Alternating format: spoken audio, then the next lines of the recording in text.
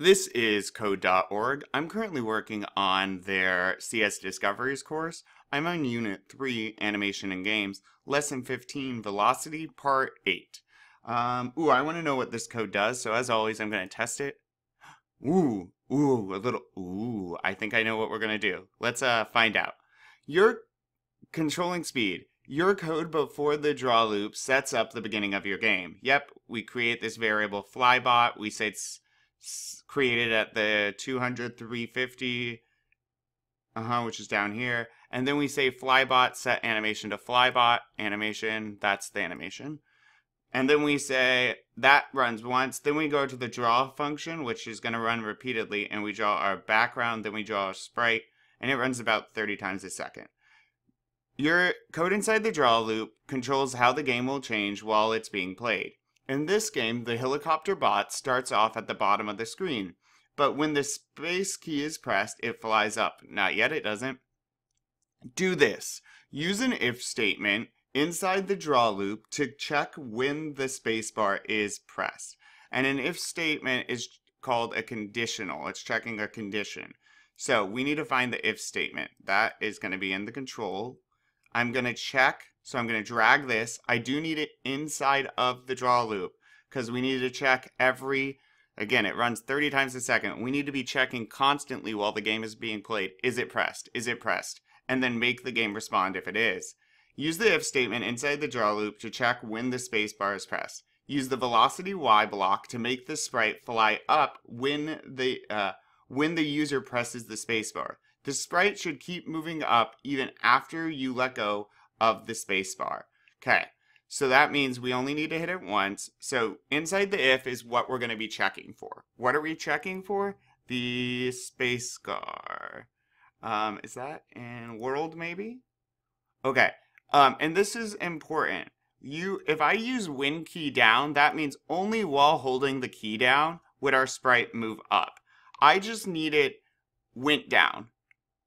Okay, that means once the key went down, the key has gone down, now do this. So if it went down, it's just going to keep going.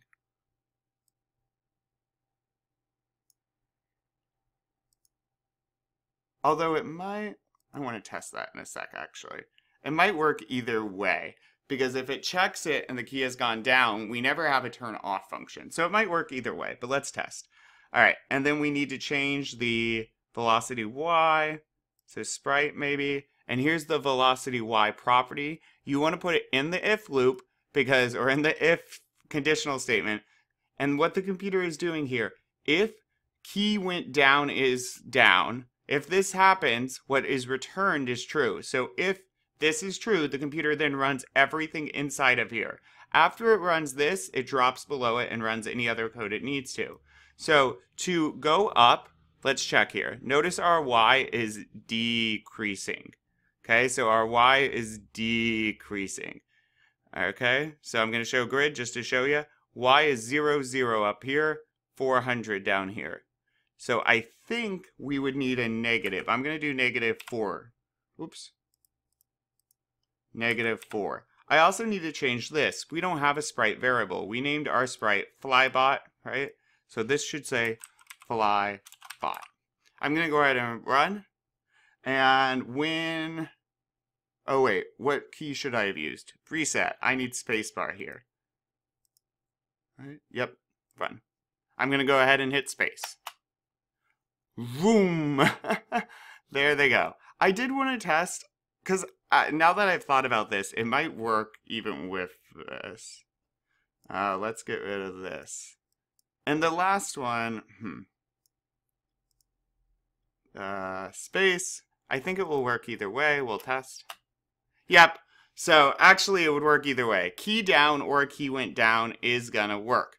It checks it once and it's never gonna turn it off. So once the key goes down or went down, it's gonna set the velocity to whatever speed you want. I could do -2, -1, and it's gonna keep going because no matter what, we never had go off or turn off function.